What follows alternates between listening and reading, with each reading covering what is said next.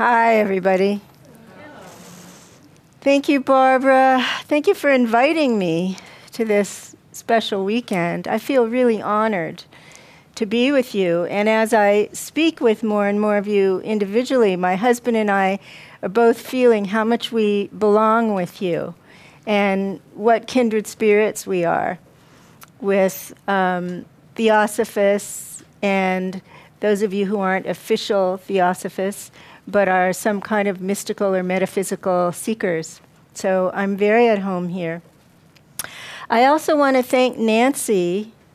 Is Nancy? Nancy, I want to thank Nancy because she shepherded me here step by step with the patience of a saint. And I'm very grateful for that. So,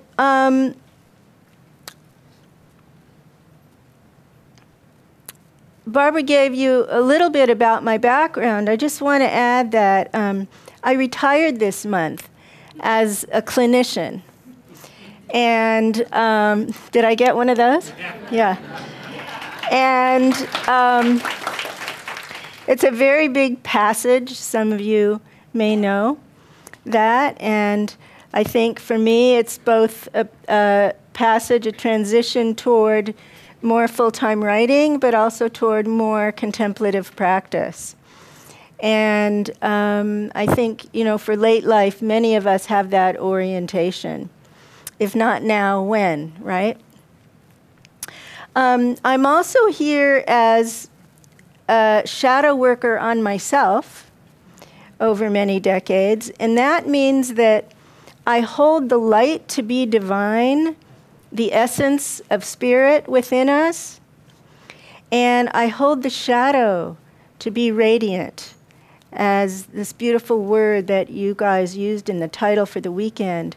The shadow is radiant because it's a hidden source of intelligence within us, a hidden source of information, of self-knowledge, of direction within us. It's not just all the bad stuff. It's the bad stuff to the ego, right? But it's radiant and divine, just as the light is. But I also wanted to clarify that I'm not here as a philosopher or as a metaphysician. I'm not here to present ontology about good and evil, as you might explore with religious teachers. I'm going to stay within the realm of the individual human psyche, in the subjective reality in which we all live and struggle, because that's kind of my professional expertise, and that's where I'm not speculating as much as speaking from experience. And so I want to explore with you the ways in which the dark side of the human psyche appears in us every day, sometimes many times a day.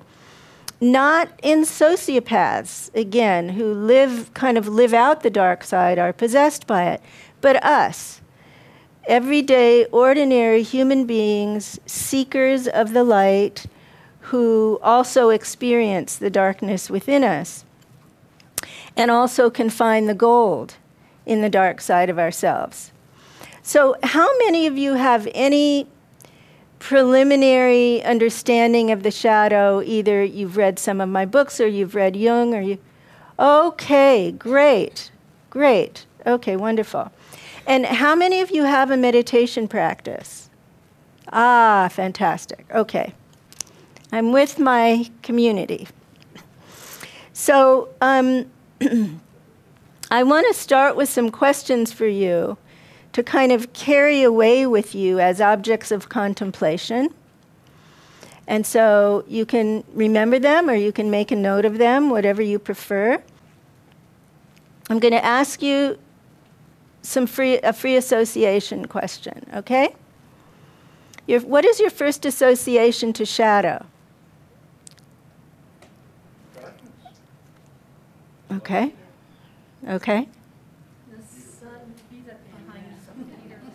Okay, the sun casting a shadow. What did you say? Uh-huh, okay. Shame. Okay. Reflection, what we don't want to look at. Okay. Reflection. Reflection. Okay. Negative thinking. Or dark side. Okay. Can you admit to yourself that you have one? Yes.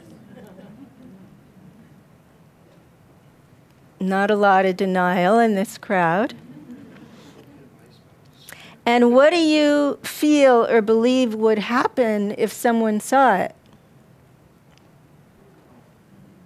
Shame. Rejection. Amazement. Give judgment. It would make me feel undressed. Yes, naked. The spouse says, screaming. Screaming. Okay. Okay. So there's some discomfort when our shadow is exposed, isn't there? So let me begin with a story.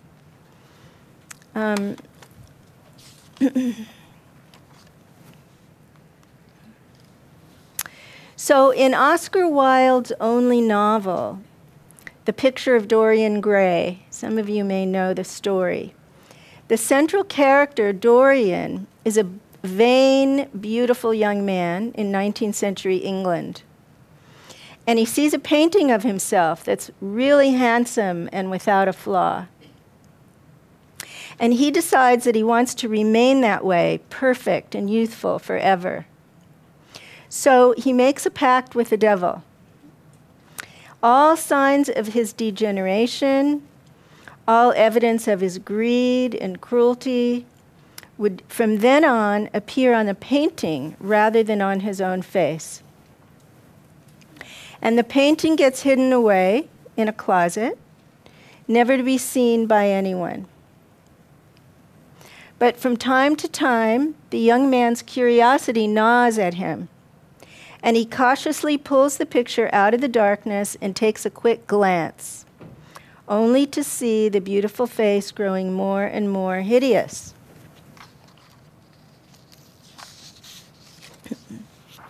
So, how is each of us like Dorian Gray? We seek to present a beautiful and innocent face to the world, a kind, courteous demeanor, a youthful, intelligent image. And so unknowingly, but inevitably, we push away those qualities that don't fit the image and that don't enhance our self-esteem, and instead bring us shame. Somebody mentioned shame, and make us feel small. We shove into the dark cavern of the unconscious those feelings that make us uneasy. Hatred, rage, jealousy, greed, lust, competition, shame. And those behaviors that are deemed wrong by the culture. Addiction, laziness, aggression, dependency, thereby creating shadow content. And like Dorian's painting, these qualities take on a life of their own, forming an invisible twin that lives just behind our life or just beside it, but as distinct as the one from the one that we know as ourselves as a stranger. This stranger, Carl Jung called the shadow. And it is us, but it's not us. Hidden from our awareness, the shadow is not part of our conscious self-image, so it seems to appear or erupt very abruptly, very suddenly, out of nowhere, like an unwanted visitor, in a range of behaviors that shock us and tear holes in our masks. So a polite woman finds herself lying to a friend, or a religious man begins to drink more and more each night, or a kind woman can't stop herself from criticizing her husband, or a married man begins to cheat and feel an addictive thrill. A depressed woman starts to binge and can't stop herself. A father who sees himself as a good parent screams uncontrollably at his child. So, like Dorian's closet, within each of us, the dim cavern of the unconscious holds our forbidden feelings and secret wishes and destructive impulses, and also our creative urges. Over time, these forces take on a life of their own, and this has been a recurring theme in literature and legend for centuries now. Mephistopheles, Mr. Hyde, Darth Vader, the Terminator, Satan, the Dark Angel, in Buddhism, Mara, in Sufism, the nafs, in Judaism, the evil impulse. You can probably think of lots more. When the shadow acts out in the public domain, which happens a lot lately, we witness our We witness our leaders fall from grace into scandals of corruption, revealing their greed and cheating and lying and seduction and lust for power. And when the shadow acts out in the religious or spiritual arena, we witness our clergy and our spiritual teachers fall from grace into scandals of abuse, such as the Catholic priest childhood sexual abuse epidemic, or the series of sexual scandals among Eastern teachers in the 90s. And tomorrow, my talk is going to focus on that. So closer to home, we personally might feel overcome with feelings that are very unfamiliar to us and behaviors that are very unfamiliar to us. And these appearances of the shadow introduce us to what I call the other, a powerful force in us that we can't tame or control. So we might find ourselves saying something like, "I'm furious and I'll punish you. I can't stop thinking about her, no matter how I distract myself. I know I'm gaining weight, but I just want carbs. No, I didn't tell him what I did. I'm too ashamed. I'm hopeless, just can't see a way forward." Seeing it, meeting the shadow, is a first step. Learning to live with it, which I call romancing the shadow, is a lifelong masterwork. It means reading the messages encoded in the events of our life in such a way that we gain consciousness, self-knowledge, substance, soul. We gain a connection to our own depths beyond the personality, an inner world that's rich and soulful.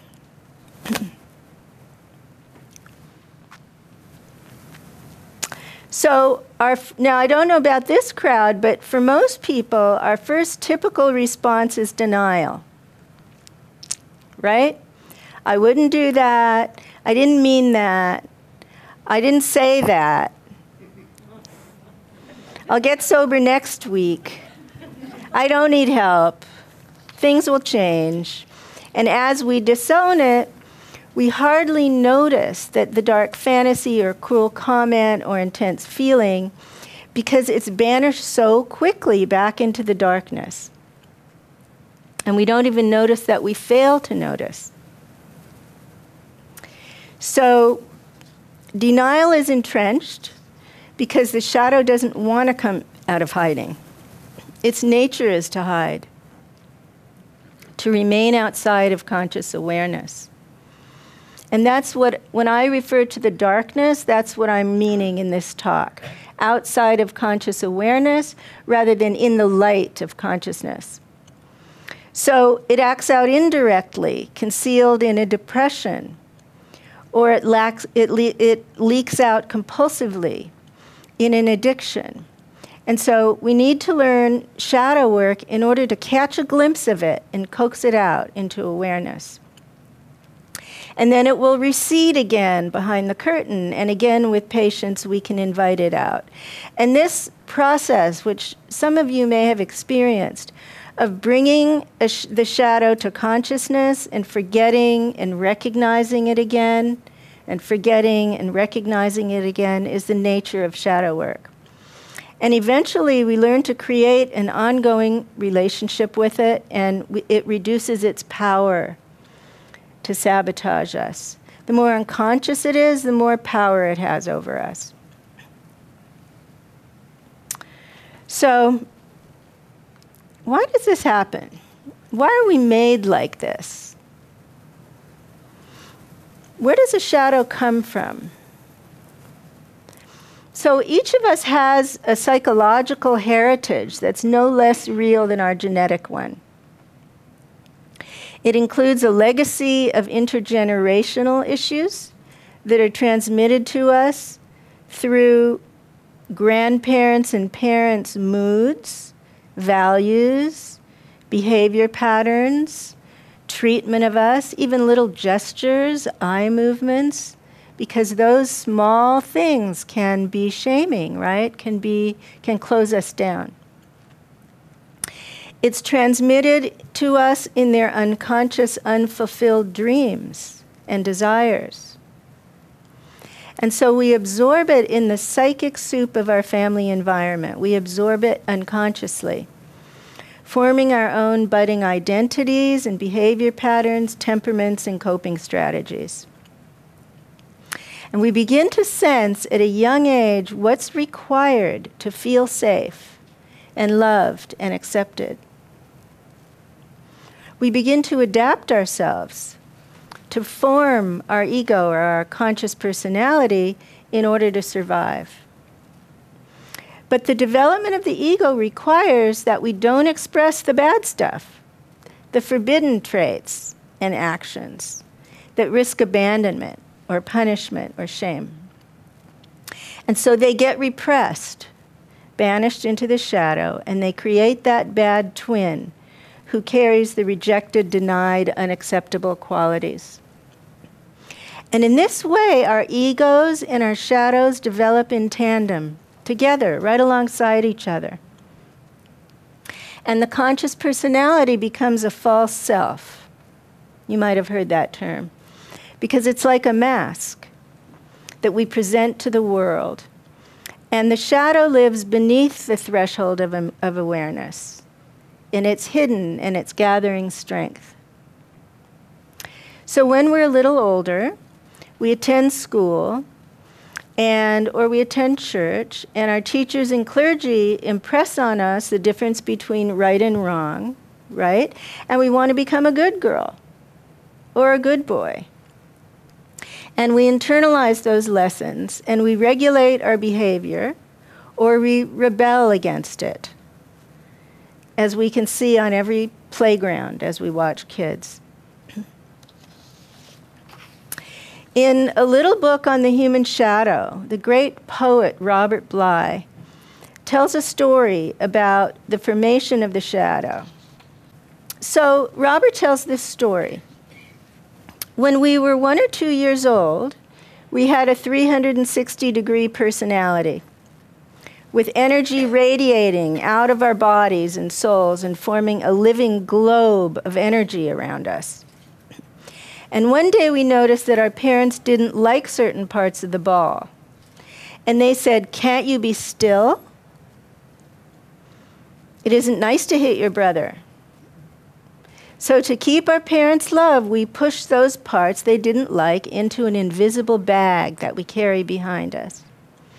And by the time we entered school, the bag was growing, and the radiance was shrinking. And then our teacher said, "Good children don't get mad. Good children sit at their desks." So our anger went into the bag, and our need to move around went into the bag. And by the time we were 12, we knew how to be nice kids. And then in high school, we did more bag stuffing in an effort to fit in. And we may have stuffed our athletic abilities to hang out with a smart crowd, or our intellectual interests to hang out with the athletes. We may have stuffed our fashion inclinations, or our creative gifts, or our sexuality for the approval of our peers. And by the time we went to college, we had a long, heavy bag behind us. So Bly concludes that we spend our lives until we're 20, stuffing part of ourselves into the bag, and we spend the rest of our lives trying to get it out again. And as we begin to open the bag and discover what's hidden there, we may find all kinds of forbidden, uncomfortable things, but we will also find our lost gifts and talents and dreams and fantasies that were sacrificed to form a persona so that we could fit into society.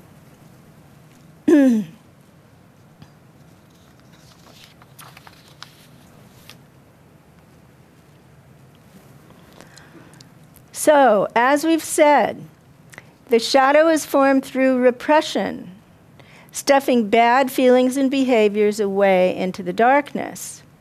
And hidden in the dark, they build charge, and then they erupt later. And we meet the shadow in these small eruptions every day, when we feel humiliated by an unacceptable part of ourselves, the critic, the addict, the thief, the miser, the couch potato, the liar. And then we meet an interior saboteur, a shadow quality. And when we feel possessed by a mood or behavior that we can't control, like a depression or an addiction, we meet a bigger shadow character. We feel as if our conscious intentions are crossed by some unknown, unconscious opponents. And often, the material that was repressed also emerges as a projection onto someone else. So you've probably heard that word projection. We unconsciously attribute to someone else the quality that we can't stand in ourselves. Right? I hear some giggling. When we walk into a party and we feel an immediate dislike of a stranger. He's so stupid. She's so fat. He's so arrogant. She's so seductive. And we don't know these people, right? We meet a projected shadow quality. There's a message there. Something about ourselves. So the aim of meeting the shadow is to develop an ongoing relationship with this part and expand our sense of self by balancing the narrow one-sidedness of the ego with the richness of the unconscious depths in us. And when we make an aspect of the unconscious conscious, we fulfill the mandate to know thyself. So, this is a lot of words, but we're going to go over them. So, you might recognize some way in which you meet your shadow in this list. Exaggerated feelings about yourselves that you reject, right? I'm so XYZ. I'm so whatever it is. I'm so judgmental. I'm so this. I'm so that. Okay? Or same kind of intense reaction, but this time onto someone else. Right? He's so this. She's so that. And if you can examine that, you might see that what you're attributing to the other person is a rejected or a denied part of yourself. Okay? Stereotypes. We all know about this. Racism, sexism, ageism, homophobia. These are collective projections of the shadow. These are group ways of attributing negative traits to other groups. That has a specific purpose, but this is a shadow projection. Addictions. Some part of us that is unknown, that is buried, we don't know why it's having a craving, urges us to a substance or a food or a relationship that we know is self-destructive and that causes us to lose control, to sabotage ourselves. Slips of the tongue. I had a client who's, when he was getting married, his father gave him cufflinks Cufflinks. And that's what he said to me. He said, I can't believe he gave me handcuffs. And it was cufflinks.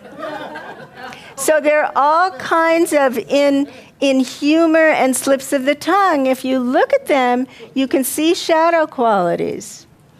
That's right. Humor, off-color jokes, especially when we laugh at someone else's expense.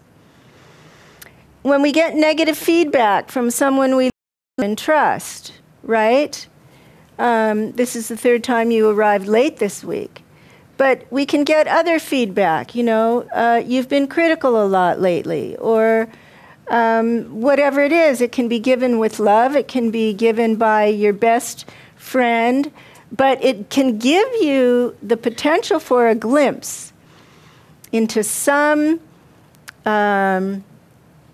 hidden quality there that you're acting out unknowingly.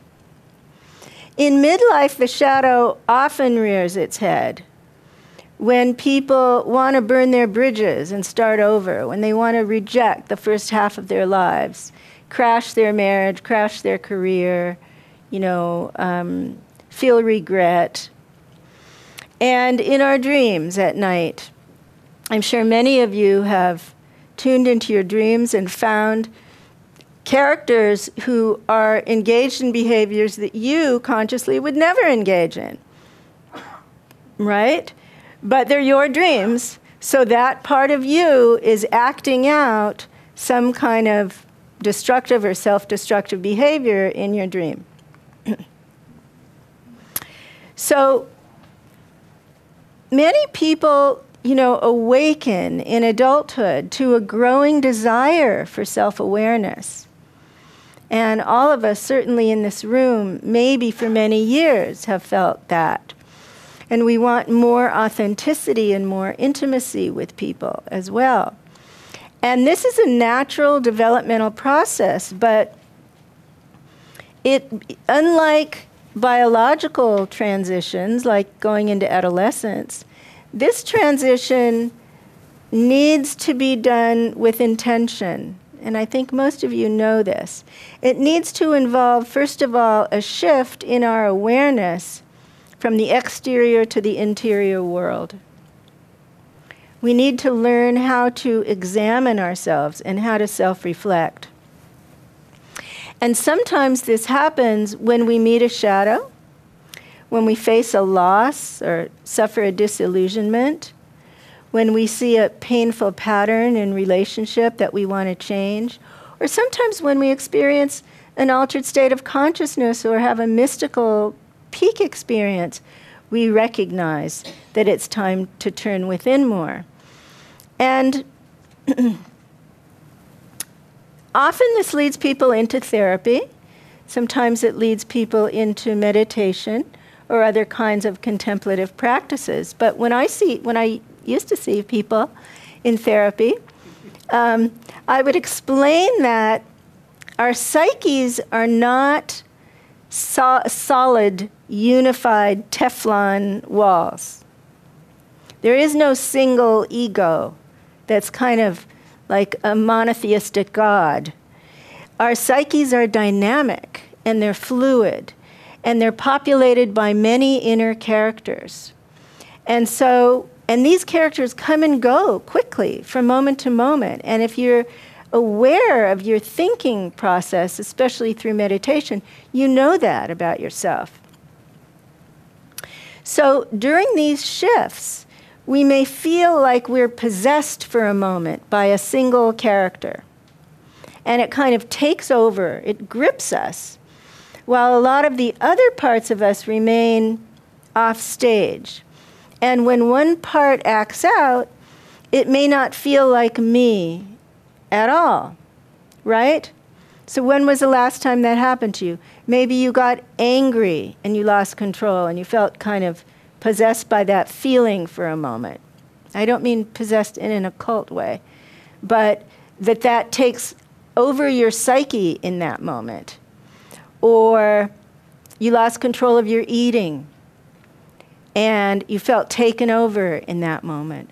Or sadness took control for a moment.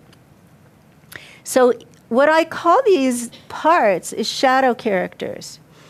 And they arise from the shadow, from the unconscious, with a whole history. Each one of them has a whole personal history, and a wound to bear, and a gift to give. So I'm going to explore this with you a little bit. So when these powerful thoughts and feelings take us over, it's like we're in a stormy sea, right? And we have nothing to hold on to. Does everybody know what I'm talking about? Because I see some heads nodding. Okay. So when we're in that moment where we're kind of blown about by the winds of our thoughts and feelings, we need a mast to hold on to center ourselves. And that's one of the purposes of meditation. With meditation, you learn to get a little space, right, from your thoughts and feelings. With a lot of meditation, you learn to recognize that that's not who you are. You are not those thoughts and feelings. But even in the beginning, as you begin to learn, you begin to get quiet, and you notice how much your thoughts come and go. They just come and go. They come and go, no matter what you do. And the purpose of meditation, one of the purposes, is to begin to hear the voices, hear the thoughts, and feel the feelings without cracking up on the rocks, without getting swept away in the storm, right? And so you develop the capacity for self-observation or witnessing through some kind of contemplative practice. And when you can witness your thoughts and feelings with some detachment, you can begin to experience them without allowing them to take over. Have any of you had that experience? A few of you have. Okay. So before you learn this, most people have not experienced this. So before you learn that, your psyche is just splashed with the emotions of the moment, right? And your identity is lost in them. So you might say, I'm depressed, rather than I feel sad, right? Or I am no good, rather than I'm no good at this task. So you're identifying with the experience in the moment, and you get lost in it. But after you learn to witness these, you can begin to watch them, and your identification doesn't fall into them. So you might say, I feel sad with this loss, but I know it will pass. You hear the difference? I'm not skilled at this task, but it doesn't detract from my overall value, which is very different from I'm no good, right? So why am I talking about this? I want to point out that shadow work is spiritual work, that we can't really face the darkness and the forces of the unconscious without being connected to the light, without being connected to a spiritual practice that links us to spirit or the divine or whatever we call it. That's really essential for doing shadow work. And from my point of view, there are many, many spiritual practices, and I know you guys are really inclusive and eclectic. So I'm not here to advocate for one practice. So whatever it is, whether you do belly breathing or zazen or vipassana or centering prayer or TM, I don't care. But to do shadow work, you need a way to connect to the light, right? To come back to your center in order to face the darkness. And that's why this is essentially, from my point of view, spiritual work. And eventually, as we do this, we can offer our shadow characters a place in our psyches where their voices can be heard and their deeper needs honored. Because every one of these shadow issues that I've brought up as examples has a deeper need hidden inside of it. That's its secret and that's its gift. That's the gold in the dark side. And eventually we can begin to uncover that with this work. Okay, so I'm going to give you an example.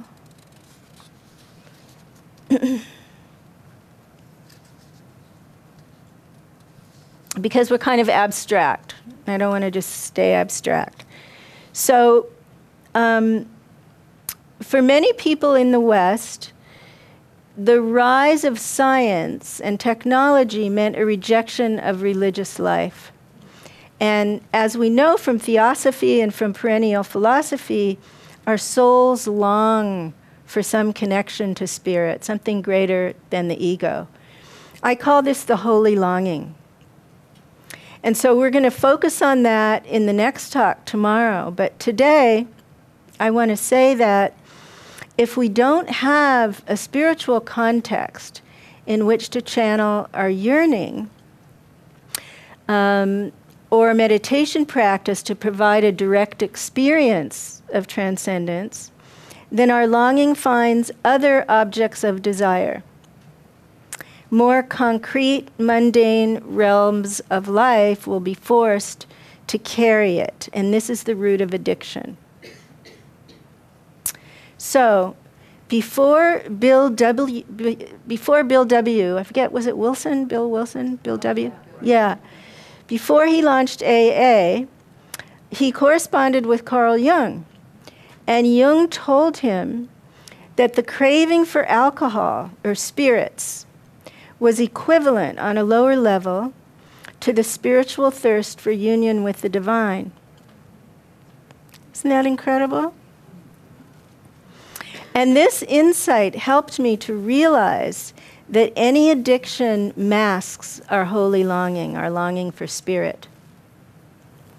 So let's apply what we've done so far to the inner addict shadow character, okay? And obviously, you may not use drugs or alcohol, but you may find some other way in which this is relevant to you. So, you meet the shadow by these 3 cues, okay? The first cue is mechanical, repetitive thoughts. This shadow character always says the same thing inside your head.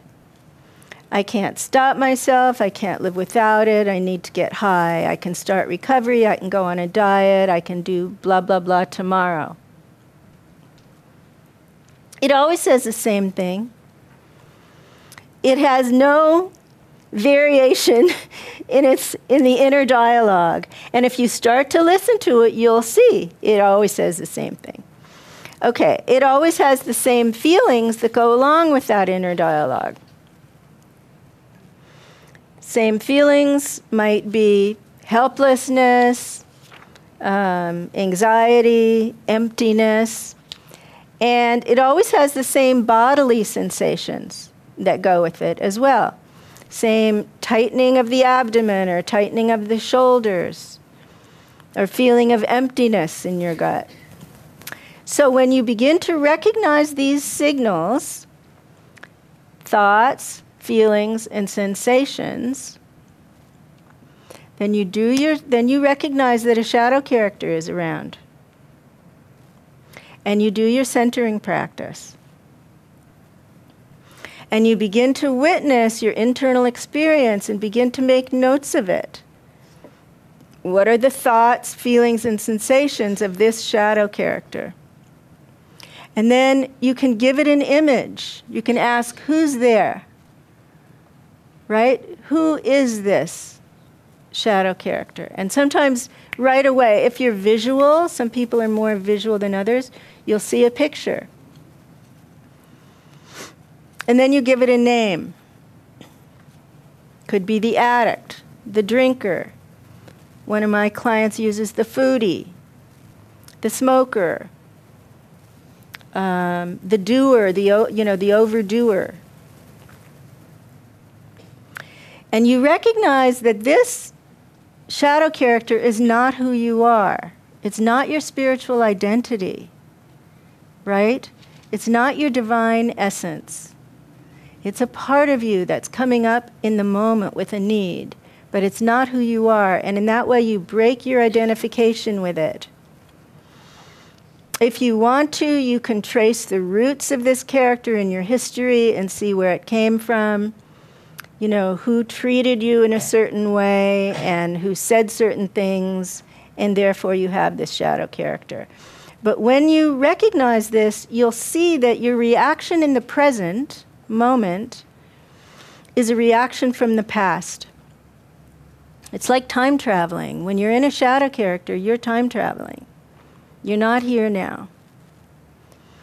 And then you recognize what are the consequences. What are the consequences of listening to this shadow character as you usually do? Of eating that ice cream, of having that third drink, whatever it is. And knowing this, you can make a different choice. If you can't make a different choice, you can observe your resistance. What stops you? We were speaking about resistance. What stops you from changing this behavior pattern? Okay, I'm going to give you one more. So, another common example. Are any of you therapists in the room? Yeah, okay. So, you know about the inner child work. So this very young part of us is a key shadow character. And it lives in us, you know, forever. No matter how old we get, we have an inner infant, and we have an inner toddler, and we have an inner teenager that remain those ages, right? They don't grow up with us. There are these parts of us that kind of have autonomous lives in us. And they have vast influence over the quality of our lives, over how we feel about ourselves, whether we're able to express feelings, whether we feel safe or anxious, whether we feel seen or invisible. So,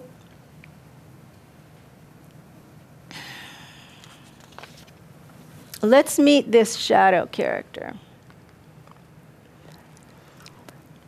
So, this inner child always has the same mechanical, identical thought patterns, inner dialogue, right? Doesn't vary. So she may say, I'm alone, no one loves me, he'll leave me too, I better not cry or she'll get angry. Maybe some of you can recognize right now what your inner child says to you when these needs come up and you feel young and you feel scared or you feel defenseless or you feel anxious. You feel helpless. And your body also responds in the same way. So you have the same bodily sensations every time this shadow character shows up. Okay, so here's the work, right? You recognize that a shadow character is around. You begin to recognize the cries of the inner child. And you do your centering practice so that you can witness your internal experience and make some notes of it. And that way you get some space from it. You take it outside of yourself, right? Onto the paper, and you make some space from it. So you give this shadow character an image.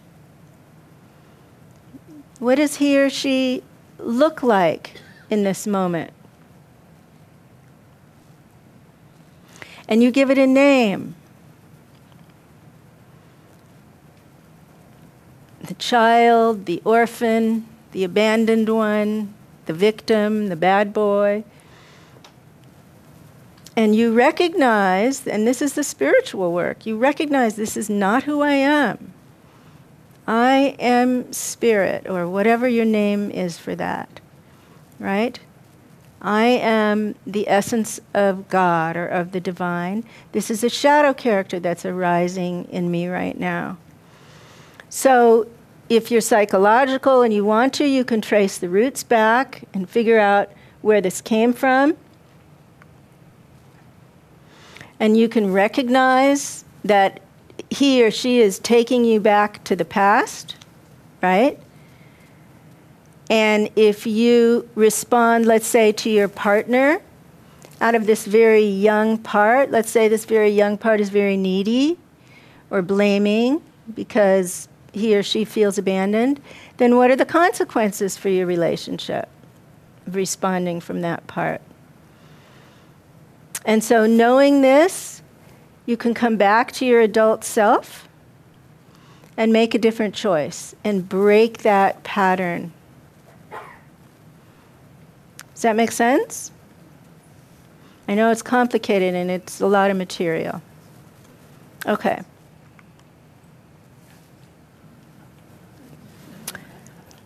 So how does this work in relationships? When each person brings a full choir of shadow characters into the mix. Have you ever thought about that? Those of you who are in a relationship? How many people are actually in the relationship?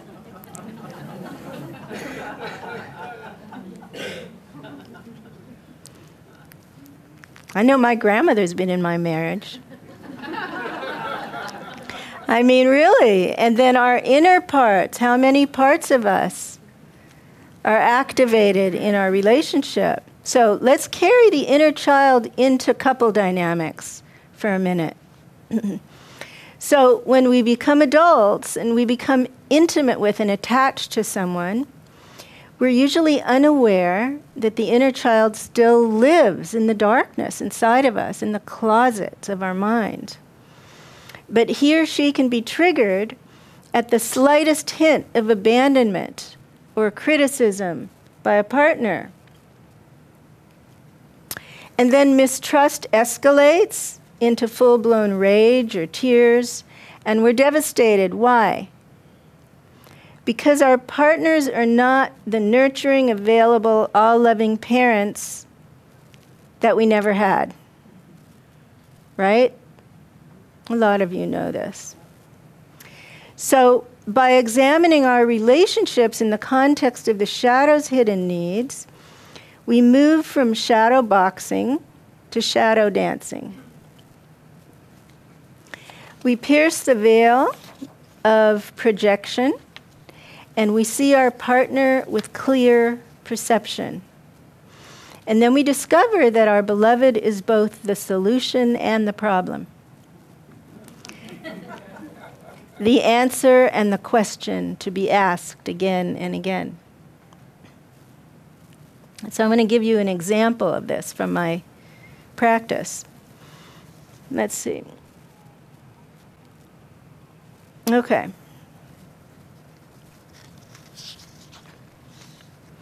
So a couple in my therapy practice discovered just what we're talking about now. Joel, a 46-year-old screenwriter, was divorced by his first wife after 12 years. And he was accustomed to intimacy and emotional support. And so he was really surprised at the strength of his attraction to Ellen, who was a stockbroker and who thrived in her autonomy. And during their first 6 months of dating, he pulled her in and she pushed him away. As they became more involved, Joel didn't want to face his separateness or develop his independence. He tried to feel safe through fusion, through losing himself in Ellen. So what were his thoughts? Remember, now we're doing shadow work. So inside of his mind, he sang to himself, I'm scared, she's abandoning me. His feelings were frightened and anxious. His sensations were tight solar plexus, throat closed. His image was of a boy in fetal position. And he named this the abandoned boy. Okay? You following so far? In response to his needy pursuit, Ellen clung to her separateness for safety, judging his dependency needs as unacceptable.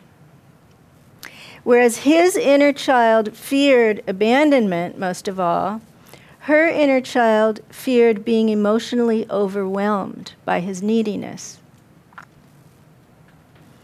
So what were her thoughts? I'm suffocating. He's too demanding for me. What were her feelings? Overwhelmed and repelled. What were her sensations? Tight shoulders, tight belly. What was the image? A little girl running away from a needy father. Her name, escape artist. So as a result of this dynamic, right, in which their shadow characters were trying to find a safe place to dance, but constantly triggering each other into anxiety and craziness, right? So as a result, he felt that he could never get enough love from Ellen, and she felt smothered until a destructive part of her lashed out at him and hurt their intimacy in an effort to restore her sense of safety. So with shadow work, they discovered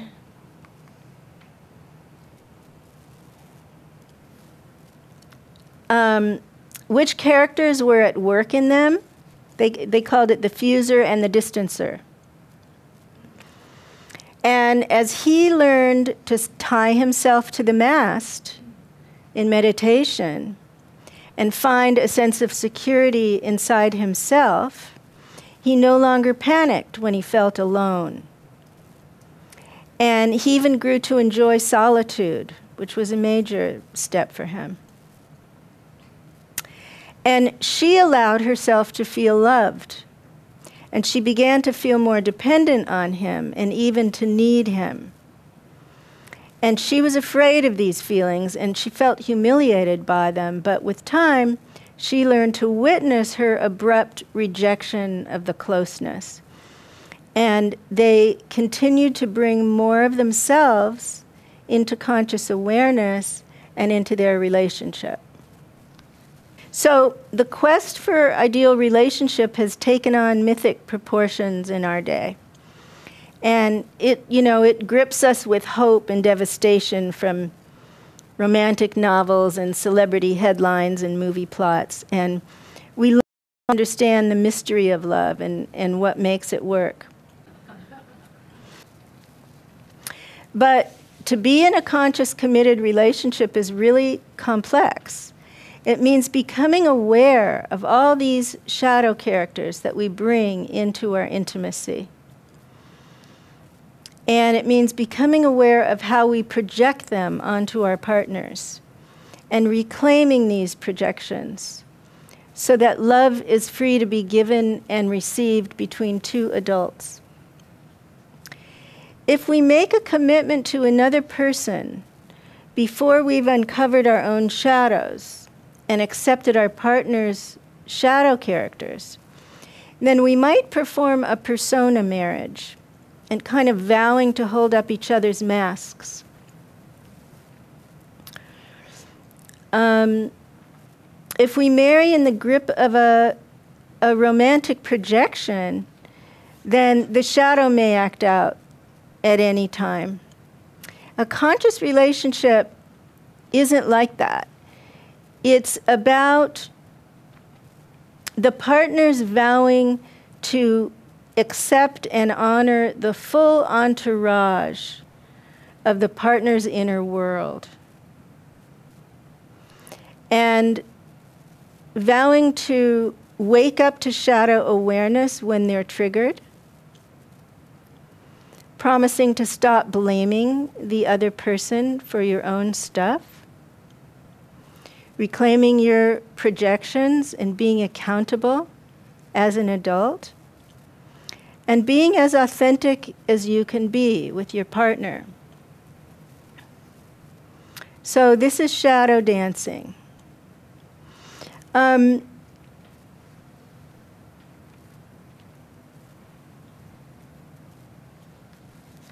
this is what I would say is that a marriage in this way can become a journey of souls toward the great reunion with spirit. And our partner can be our best mirror for our evolution, for the evolution of our consciousness. Thank you. I'm just recently new to the whole concept of the shadow, and actually just recently attended, an intensive retreat last weekend doing my own shadow work. So my mind has just been opened. So thank you for the work that you do. My question pertains to trauma, in particular sexual trauma, and how it impacts the formation of your shadow, and how to approach that and heal from trauma that occurred at sexual trauma that occurred at a very young age, and that has basically, been running the show the whole time of your life. So, yeah, that's my question. Well, that's a pretty big question. I know. And I know. We can't do therapy here. So, and I don't do it anymore. So,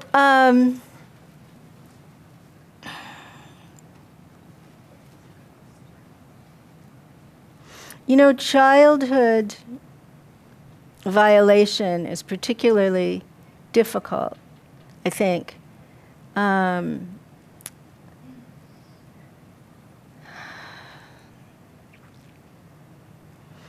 Because trauma gets locked in the body and in the cells, And so I think for some people, it's really important to do trauma work that engages the body and not risk leaving it intellectual, because insight cannot resolve that. Yes. Insight cannot resolve that. However, childhood abuse has probably set more people on the path than anything else. Because our longing for healing goes with our longing for consciousness. And so, even though it's horrific, there is that gift in it, that it brings us to guides and healers and mentors, and it brings us to self-knowledge, and it brings us to face the darkness in people who were important and crucial to us. In a way, this is kind of a controversial thing to say, but in a way it's an initiation. It initiates us out of innocence into the darkness in humanity.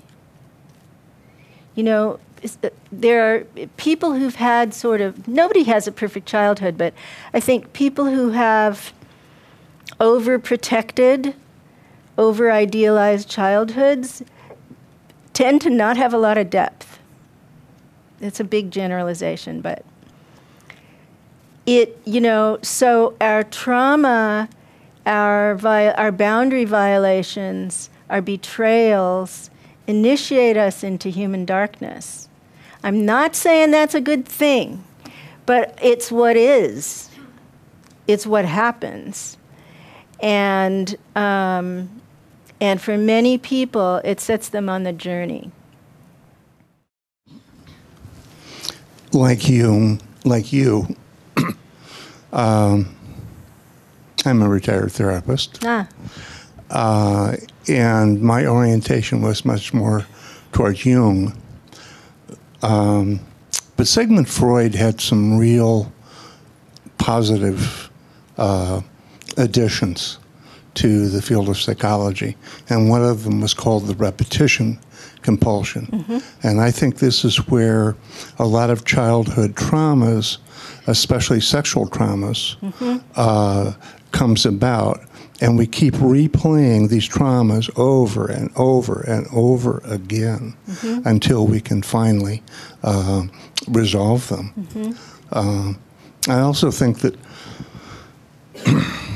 society, as you pointed out, including our parents, churches, education, etc., creates a lot of the shadow, but also tends to guide a lot of how our shadow gets manifested as addictions. When I was in college, everybody smoked. Right. Everybody was addicted to playing bridge. Right. Okay? Today, I would say in our society, we have 3 addictions. The first is materialism, second is sex, and the third is alcohol. And I think society has a lot to do with what our addictions look like. So, you know, the family, the individual family, doesn't create shadow material independent of context. It's, you know, the individual is in the family, and the family is in a subculture, and the subculture is in the larger culture. And that was one of Jung's contributions, as he separated from Freud, was about collective shadow and collective unconscious. So I think I agree with what you're saying. I do think that repetition compulsions have, and that means that we repeat these self-destructive patterns no matter, we can't stop ourselves from constantly repeating these patterns, that there are meaningful, purposeful reasons for these patterns. And that's what shadow work can help you to uncover. Yeah, and so, you know, why do you always pick the same guy who does the same thing? I mean, how many women have I heard say that, right? Their shadows are leading them to choose this person for particular reasons. And you know, we could kind of reduce it and say to learn something or to heal something. It's more complex than that, but it's purposeful. So, yeah, thank you. Yeah, you mentioned human darkness a couple of minutes ago, and what you say makes sense about the shadow, but there also seems to be another level of what seems just evil, cruelty, that goes, it seems to go beyond the shadow in that kind of personal sense. Yeah. Could you say a little bit how that is related to what you've been talking about? That sort of, shall we say, almost cosmic evil that sometimes seems to be afoot in the world?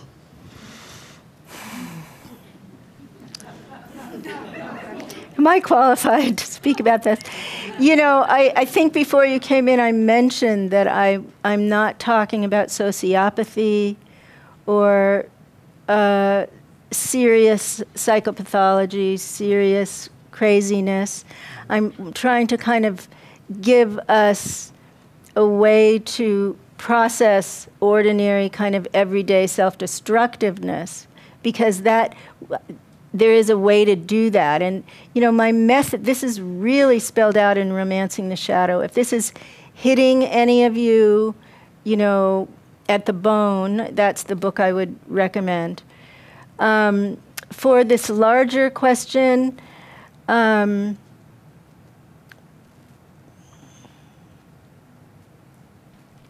there seems to be, you know, something in the collective right now that really is, it looked for a while, like a few decades ago, one issue after another was coming out of the collective shadow. You know, childhood sexual abuse came out of the shadow. Homophobia came out of the collective shadow. There was like a whole kind of series of things. And now it seems like a free-for-all. So I don't, you know, there's people are acting out on such gross levels. And the political arena has, you know, kind of given permission for some of the worst of human nature to be expressed. And I don't know where that's taking us in terms of, you know, I want to bring it back to sort of human development and the evolution of consciousness, because that's why we're here. I don't know where it's bringing us in that context. I have moments, and I kind of shock myself, where I wish certain things would get stuffed back into the closet. The shadow queen wants to stick it back into the darkness. But, you know, it's pretty intolerable. It's pretty intolerable right now. I think no matter what our politics, just the sensibility of it, just the civility, the lack of civility, it's pretty awful. So I don't know why that's happening or what will come of it. It feels dangerous to me right now. Thanks. One of the questions I have about this is the aging process, the role of dementia. Where does dementia come into play? Because I will share one little shadow that came out. You know, I found myself, maybe being a little more curt or rude, you know, and it was like a lack of inhibition. And, you know, I'm just very, very fascinated with this whole idea of aging gracefully, that I really feel that, you know, by this consciousness that you're speaking about, it can be done. So my question is, when people are getting older and inhibitory responses are getting a little less control, the frontal lobe, or in the presence of full-blown disease process of dementia, how would you work with somebody who is experiencing these times, you know, maybe forgetting to hold the door for somebody, or, you know, you see this happen a lot in the aging. I was a nurse. I was a psychiatric nurse. So, you know, you see the lack of inhibition. And is it the shadows coming out, or is this a physical manifestation, or is it both?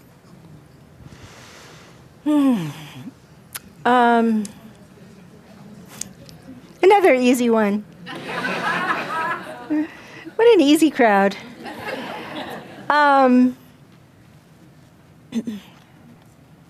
You know, I went through this with my dad. Took care of my dad with Alzheimer's. And there was a release of inhibition around talk of sexuality. And his friends called me and complained about it because they felt like they couldn't be out in public with him. My experience of him was that, and he was a genius intellect, but my experience of him when he lost his mind is he fell into his heart. And his emotional life, his connection to his feelings just blossomed. So that's a different frame for what had been stuffed coming forward. I mean, we would go to the movies, he would cry. I had never seen this in my whole life. So there was a lot of stuff going on, and it was complex. And some of it could be deemed inappropriate, and some of it was really precious. So I don't know. My next book is about aging and meeting the shadow of age. And there are a lot of shadow issues that come up in late life, all different, you know, all different kinds. of issues. And I think that this epidemic of dementia, I'm writing about this epidemic of dementia that's happening because the very people, the elders who are supposed to be the holders of memory and tradition and family and everything, are losing their memories. And Google has become the collective memory. So that thing is really changing now, and we don't know why that is. If any of you are interested in this, there's a book called The End of Alzheimer's that I recommend. It's a bit technical about the brain, but it's a fantastic, brilliant book. So again, complicated question. Hope I responded okay.